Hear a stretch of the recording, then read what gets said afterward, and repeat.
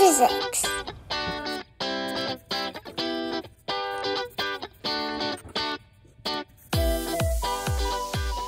Alright, today what I want to do is take a look at collisions and get an understanding for exactly what's happening when two things collide. Now we're going to take a look at just a ball running into a cube, but this could be any two things that collide with one another. Now there's lots of different types of collisions that occur, and we'll get into those later, but what I want to do is talk today about just collisions in general and things that are true for all collisions, anytime two things run into each other. Now, in order to understand collisions, first we need to talk about momentum. Now, we know momentum, P, is equal to mass times velocity, or that's how it's described. And this is actually central to our understanding of collisions and in calculating the outcome in any particular collision. So to understand exactly how momentum applies to collisions, what we need to do is actually go back and talk about Newton's second law. Now, Newton's second law, we've all seen before as force is equal to mass times acceleration, or really net force is equal to mass times acceleration. But the reality here is Newton didn't write the second law this way. He actually wrote it a little bit different. What Newton said was the force on an object is responsible for creating a change in momentum over a change in time. This is actually how he went through and wrote his law, or what came to be known as his second law. We've simply taken his law and sort of boiled it down over the years into something that's a little bit easier for things like, or people like high school students to understand. F equals ma. That's not really what he wrote. But I'll show you how this relates back to the second law. Look at what's going on with momentum. We know momentum is mass times velocity, and we have force equals change in momentum over change in time. Well, if I expand this numerator out, I'm going to have a change in mass times velocity over a change in time. And while this seems to have gotten more confusing, let's go one more step with this. I want to take the m out of this, because when this collision occurs, the mass isn't going to change. So let's say we're going to have mass times a change in velocity over a change in time. And now I want you to realize what we're looking at. We have mass times change in velocity over change in time. Well, change in velocity over change in time is acceleration. And so you can see here, momentum and force in Newton's second law are rather tightly tied together. They're really talking about the same thing, just looking at it from different angles. So the question remains, how does this all tie into this collision which is going to occur? And in order to understand this, let's actually let this ball smash into this cube right here.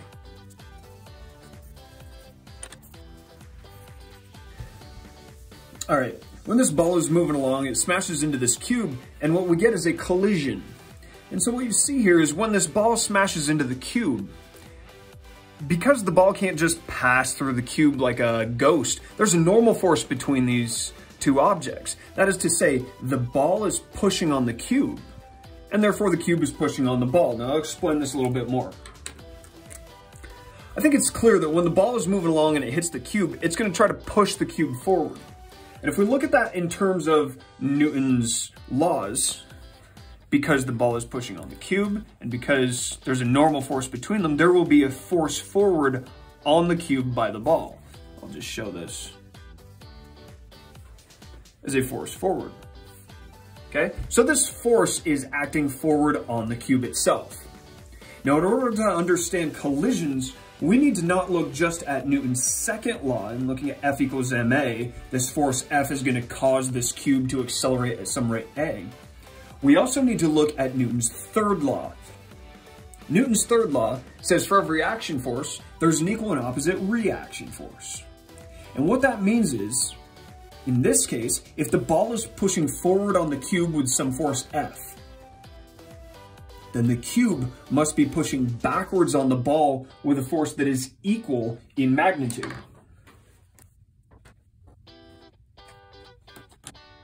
To understand how Newton's third law, combined with our understanding of momentum, can allow us to draw great conclusions or to understand collisions, what I want to do is look at impulse. Now you remember impulse, J, is equal to a change in momentum. And that can be calculated as a force multiplied by a time. Now this is based on an average force. If we get into forces as functions of time, things become more complicated and start involving calculus. I don't want to play that game today. So what I want to do is I want to look at impulse as it relates to this collision. Right at this instant, when the ball is pushing forward on the block, as this cube is speeding up forward, and at that same instant, as the cube is pushing backwards on the ball, causing the ball to slow down. That's all according to Newton's second law. So in that moment, there's some impulse on this cube. And the impulse on the cube can be given by this force F, whatever that force may be, multiplied by the time that it takes this collision to occur. Now, how long this collision occurs or takes to occur, that's specific to the situation. I want to keep this very general, so I'm not putting numbers to this. I want you to realize, though, there's some impulse on this cube that is going to cause the cube to speed up. Well, much in the same way, because of Newton's third law, there's going to be an impulse on the ball. And that impulse on the ball is going to have a magnitude that is equal to F, that is the force by the cube on the ball, multiplied by however long this collision takes to occur.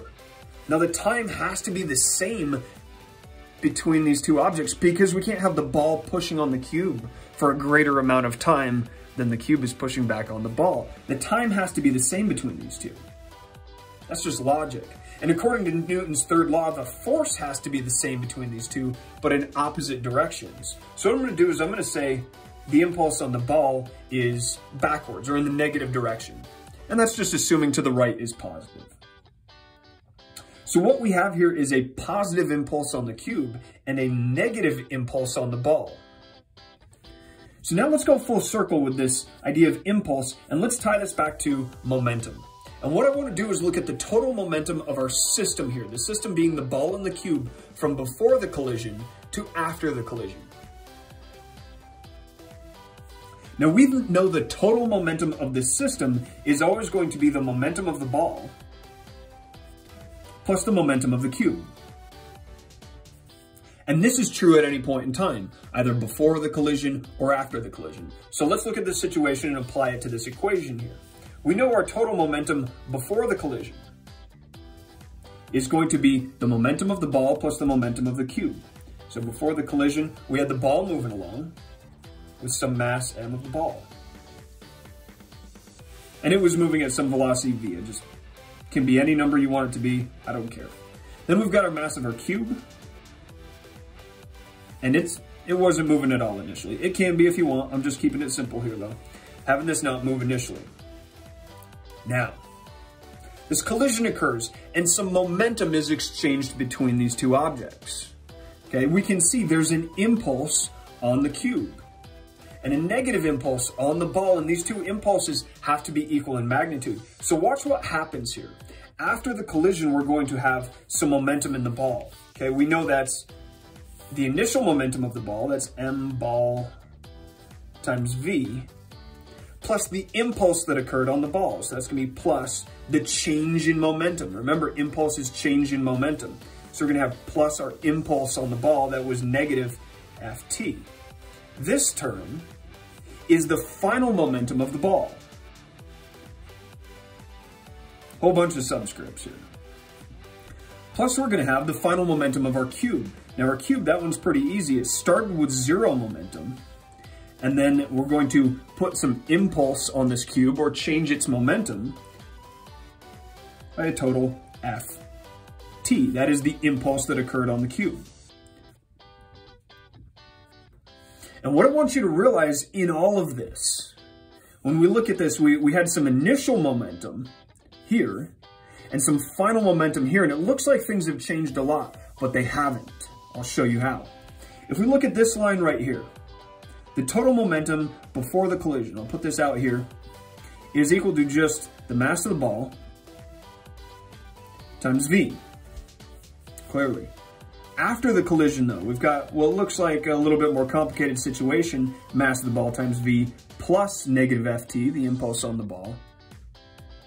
Then over here we have plus positive ft. Well, ultimately, these two just cancel out, and we get the mass of the ball times v for the total momentum after the collision. And there's a big, big conclusion to be drawn from this. And that is that in this collision, the initial momentum equals the final momentum. And the fact of the matter is we've kept this collision so general. We haven't talked about whether or not the ball sticks to the cube or whether they bounce off each other. We've kept this very general. And so what I want you to realize is this conclusion that we've drawn can apply to any and every collision. And so the important takeaway from all of this, the point of this entire video, is for you to realize that in any collision, the one thing that is true always is that momentum is conserved. We know momentum is conserved because largely Newton's third law applies here. And so the impulse or the positive impulse on one object is equal to the negative impulse on the other, and therefore the total momentum must be conserved. Now there are several different types of collisions, and we'll talk about those later on. For now, we just want to look at collisions in general and realize that the total momentum in any and every collision is conserved. And on that note, that's all for now.